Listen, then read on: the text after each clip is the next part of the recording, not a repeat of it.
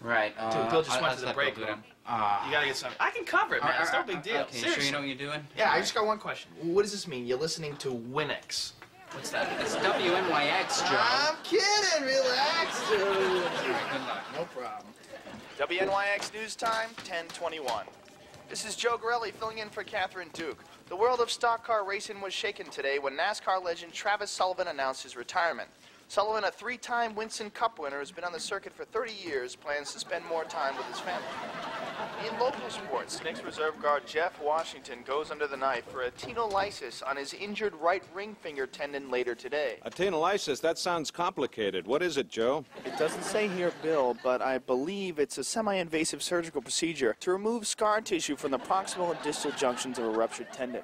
You don't say. In other local news, the state schools chief warned Tuesday that What's so funny? I just don't think Bill was expecting that. Okay, you were right. He's not working out at all.